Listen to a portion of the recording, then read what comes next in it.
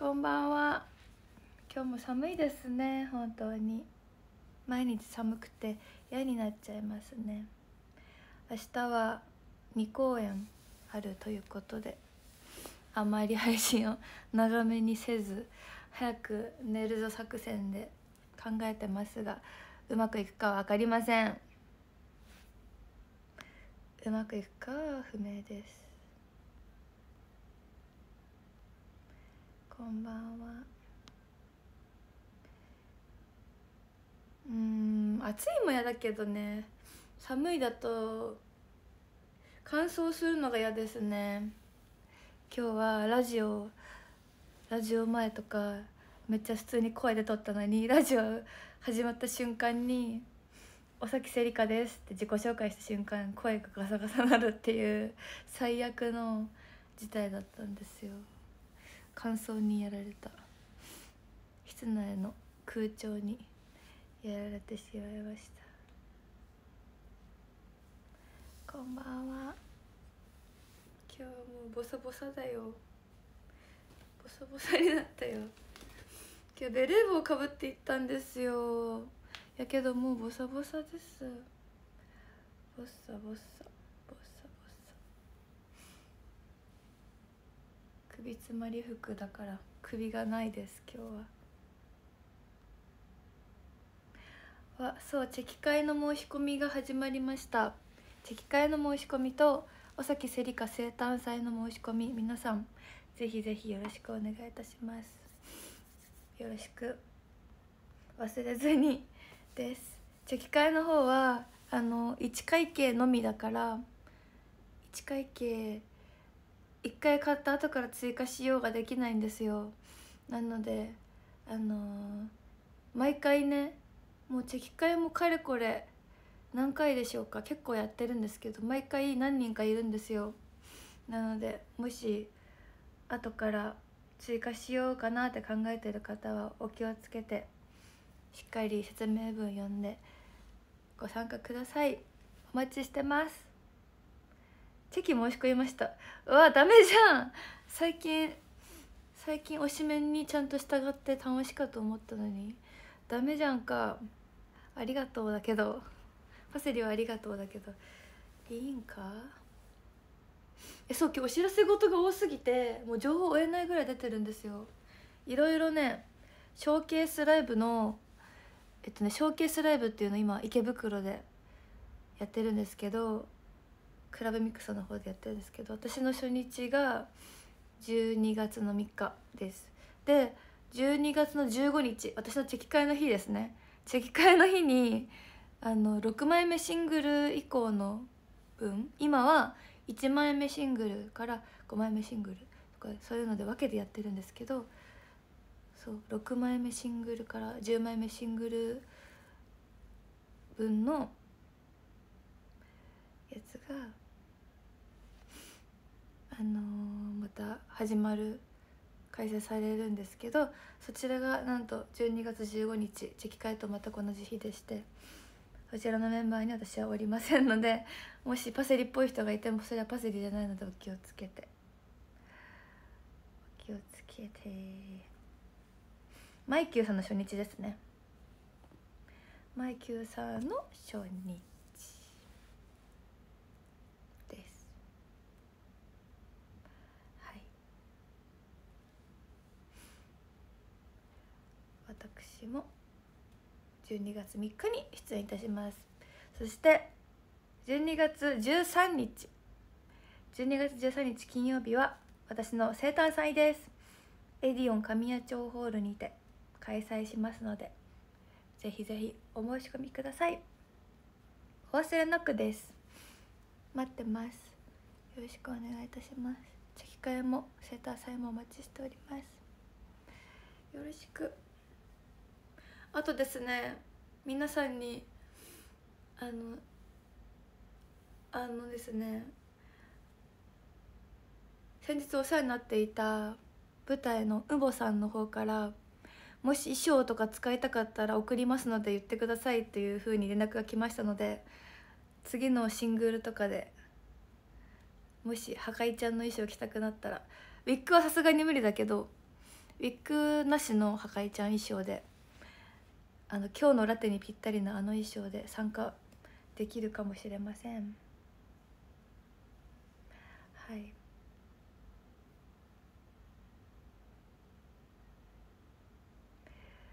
そう、前に池ちゃんも参加しておりましたので、池子が参加してたみたいな感じでできるかもしれません。ウィッグはさすがに無理なんだけどね、無理だけど、髪は普通だけど衣装はだから普通のパセリの姿で衣装を着れるってことです。チェキは難しいかも。チェキはね、着替えたりの時間がないからちょっと難しいです。ただでさえ毎回もうバタバタで撮ってたり事前に撮りに行ったりしてやばいから、衣装を届けて送ってもらうってなったら急遽すぎてちょっと難しいんですが、来年以降ですかね、イベントがお話し会とかのイベントだったら着れると思います。こんばんは。チェキ会は3個衣装をまた用意します。毎回3種類ぐらい用意してて、でも一枚一枚世界に1枚しかないチェキなので、ぜひ何が届くかお楽しみにしていてください。ファンミで着れる？ファンミは衣装着たいな。 STU の STU 衣装着ます。ファンミは STU のやつで参加したい。衣装着れる機会がないんだもん全然。だから着れる時にいっぱい着る。ショーケースライブの衣装も楽しみにしといてください。衣装かわいいから。やっと袖が通せます、衣装に。嬉しい、やっとですよ。もうこの悔しい思いを乗り越えてやっとショーケースライブ初日を迎えます。12月3日楽しみです。本当に悔しくて悲しくてもう辛かったから嬉しい。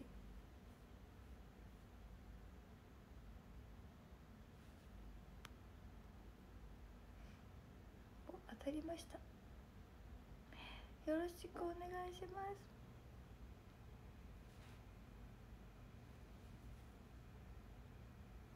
そうです。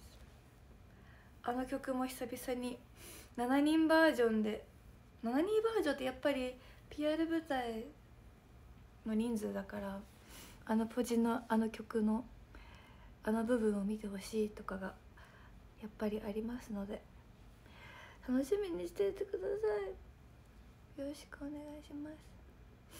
岡山でカメコデビューします。わあ、カメコデビュー、満を持してカメコデビューよろしくお願いします。クリスマス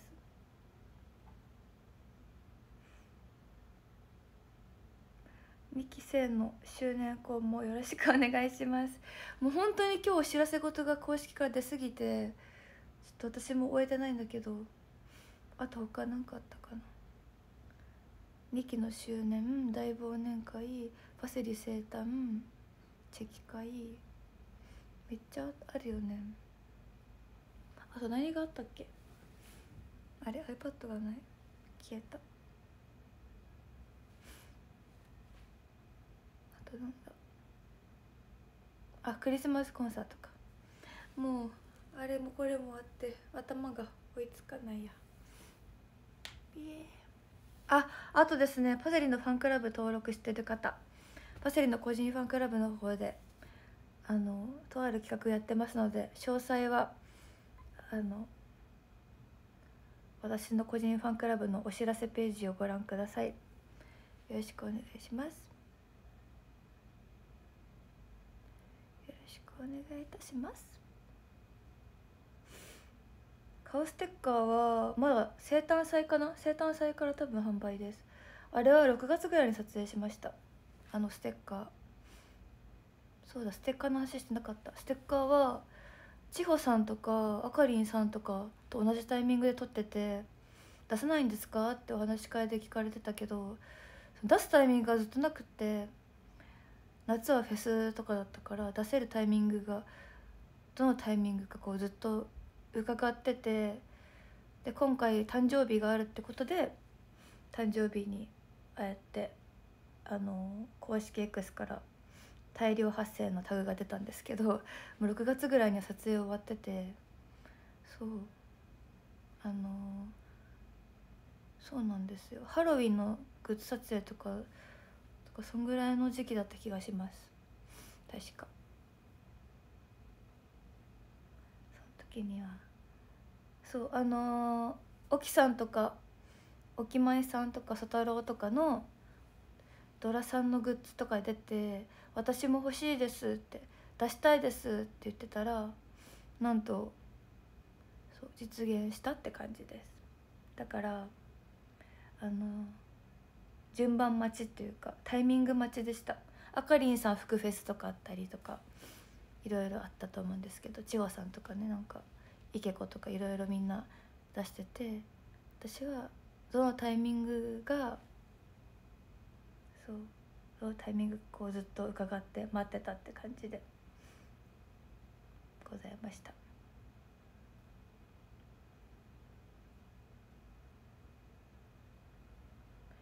そう四国文化祭も見てください。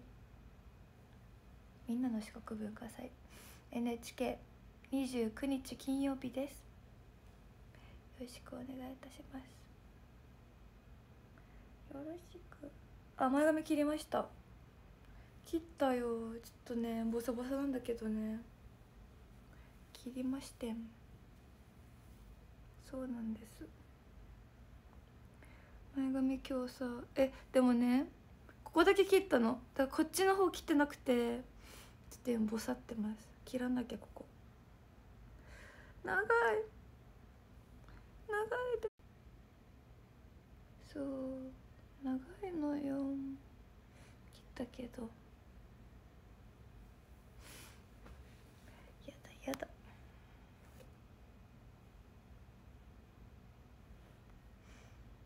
今日はもう寝たい。配信前にね10分ぐらい仮眠取ろうと思ったんだけど、気づいたらもう寝れそうって時にアラームが鳴りました。もう時間の経過が早いです。今日半まで配信しますね。ちょっと短いんですけど、今日はねもう朝からレッスンとかラジオとかその合間にも別のお仕事あったりして充実の日でした。よく眠れそうです。お風呂ためたいけどお風呂掃除しなきゃ。私さシャワー派だから普段お風呂浸からないけんさね、お風呂掃除をやる気力がないですね。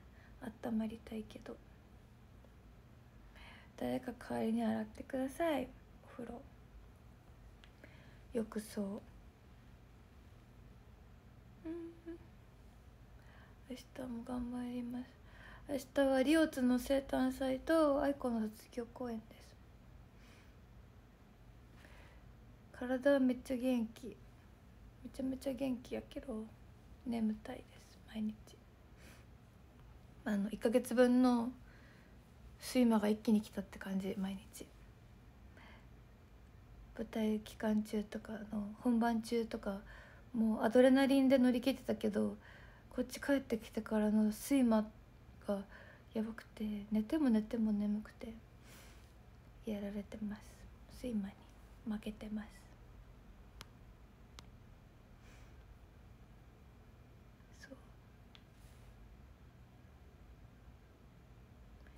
痩せたからめっちゃ食べるようにしてる。帰ってきて2キロ痩せちゃってちょっとこけ始めたから、今日もそうラジオ終わってからメンバーとご飯食べてきた。美味しかったです。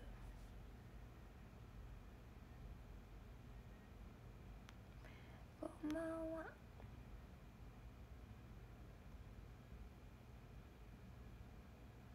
いっぱい食べています。もりもり食ってますよ。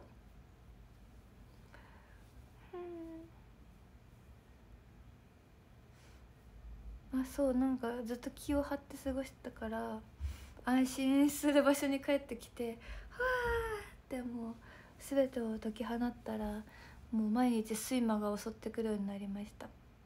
あと聞いてほしい、昨日ね、寝ようと思ったら枕元に雲が垂れ下がってました。最悪。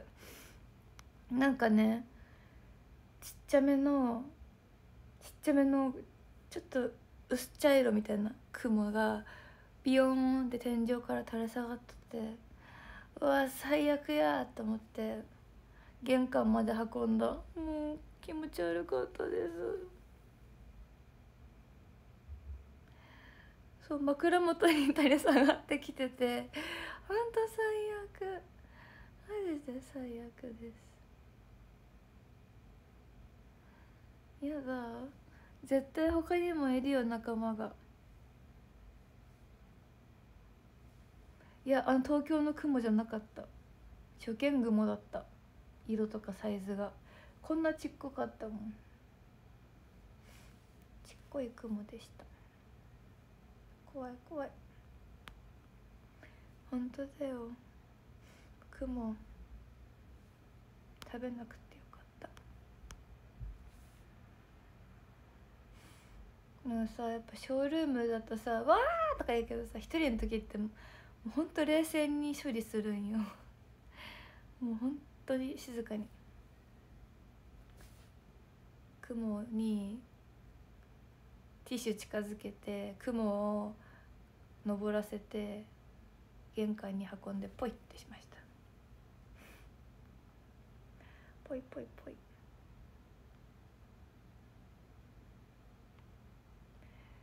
浮かしたばっかり。待って、やめて。確かに浮かしたばっかりの色しとったわ、昨日の雲。うわ最悪。うわ柔らかそうな見た目でちょっと浮かしたばっかり感あるし、サイズもちっこくて。ということは雲が大量にこの家に潜んでるってことじゃないの。勘弁してくださいよ、ほんと。同居生活求めてないよ、雲と。もうこちとら佐太郎と同居生活やから。今さとちゃんがお仕事でねいなくて、ずっと会ってないんですよ。元気かな。元気でしょうか。そう、佐太郎がいない間雲と一緒に暮らしとるわ。そう、私が帰ってきたら佐太郎がどっか行っちゃった。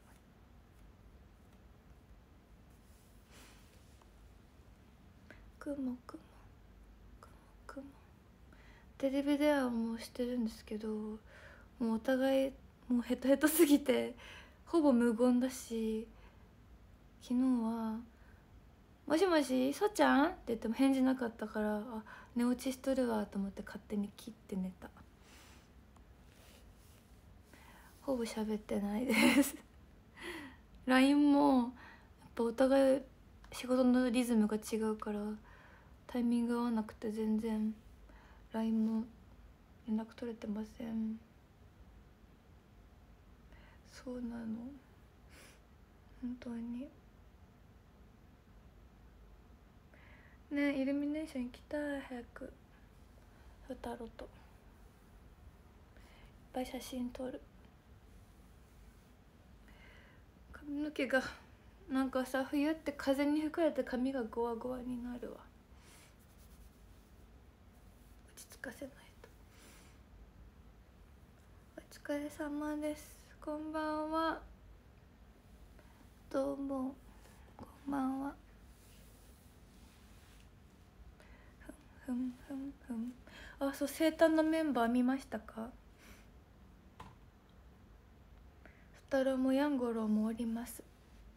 でもリオつんがおらんのよ。リオつんから連絡来て、今日パセリさんの生誕祭リオいませんでしたって来て、嘘だって言って見に行ったら本当にいなくて、そういなかったんです、リオつん。でも明日はお祝いするからね、私が。リオつん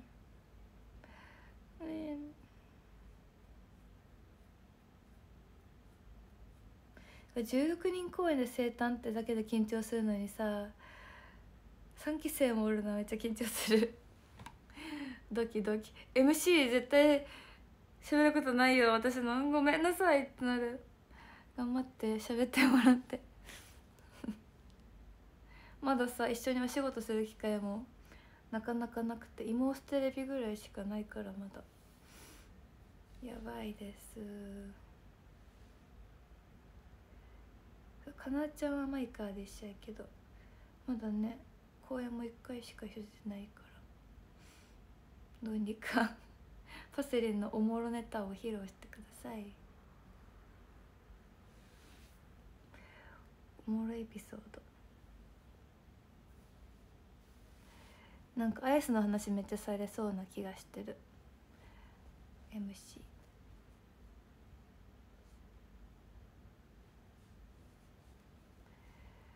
そう、あさっては銀座です。そう、明日が昼夜公演2回公演して、あさって銀座です。そうなんです。移動中爆睡しますちゃんとネックピロー持っていくわ、忘れずに。そう2期生です。2期生の6人で出演します。銀座アイドルスター。そうレッスンしたけどね、おもろい。もうなんかさ2期生もさ5年経って、まあ、一緒に仕事したりとかする機会は他の期と比べると少なかったんですね、コロナ禍だったから。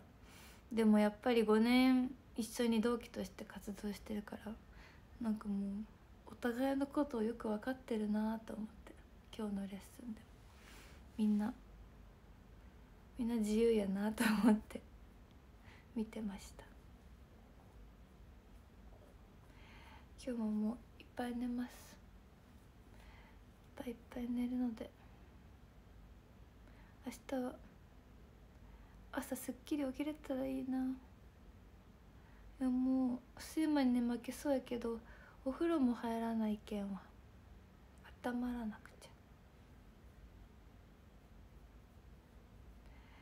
やっぱ同期ってさ、なんかこう出会ったばっかりの頃とかは同期って言われても知らない場所からみんな集まってきてる知らない者同士じゃないですか。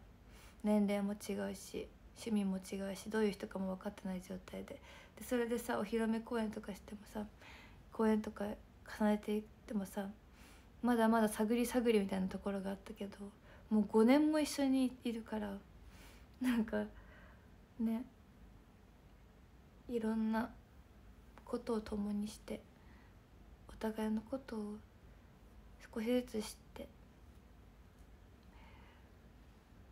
なんか空気感が当たり前だけど5年前と今じゃ全然違うなと思って、年末の周年も楽しみです。周年後もどんな風になるのか楽しみです。とってもやばい。睡魔模範になるかね。では全然読もうかな。やばい、お風呂頑張れってビンタしてほしい。ビンタしてください。はい、ほっぺを出します。はい、お願いします。思いっきり言ってください。ちょっとお腹鳴りました。アイス買ってくるの忘れた。グーってなってた。はい、どうぞ。ビンタ。い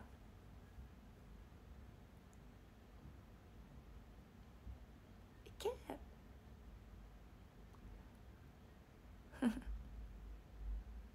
出してください。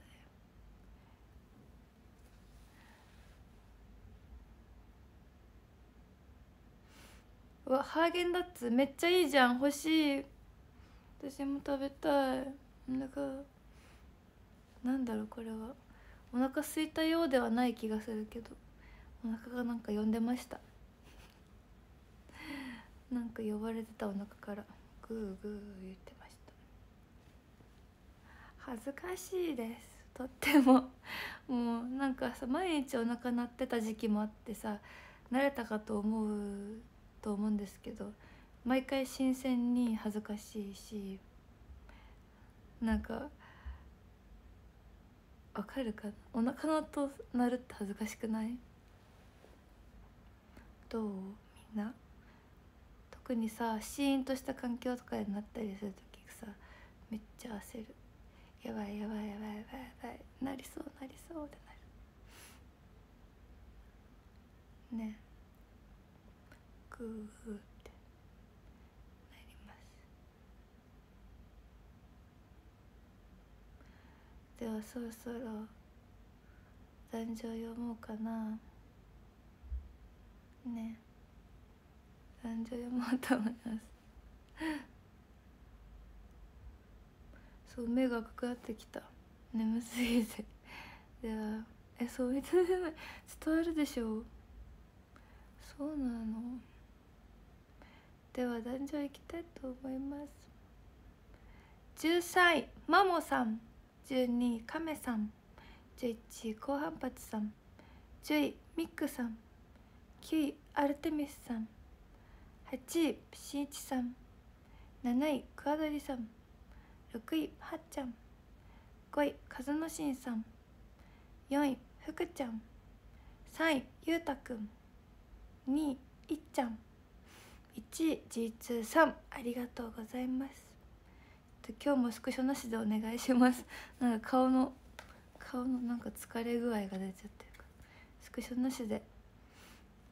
あとなんか口半開きの写真もちょっと消してもらえたら嬉しいなって思います。昨日もショールームのスクショについて話したんですけど、もう早速口半開き写真使われてて、なんかもうとんでもない、もう喋ってる途中の顔みたいなやったから、皆さんも見かけたらいいねをさず、この写りはちょっと良くないと思いますよって言って消してもらえたらと思います。なんかね、中途半端な顔のスクショ載せても何の宣伝にもならんと思うから、個人で楽しむ楽しむこともないと思うけど、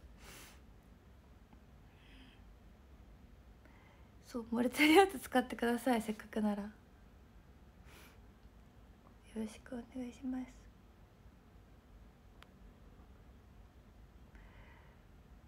ろしく。そう、昨日はスクショタイムしたんですよ。なのにもうめちゃめちゃ半開きの口と目のやつが載せられとったから、ちょっとお願いします。よろしくお願いいたします。もう申し訳ないけど、こんなね、撮ってくださって載せてもらってる側のね、載せてもらっている分際で申し訳ないと思って今まで言ってこなかったんですけど、ちょっとあまりにもその同じ方がずっと半目とか上げたりしてて、これは言わないとダメなやつだって思ったから、ちょっとお願いいたします。それではおやすみなさい。ありがとうございました。またね。また明日だよ。おやすみ。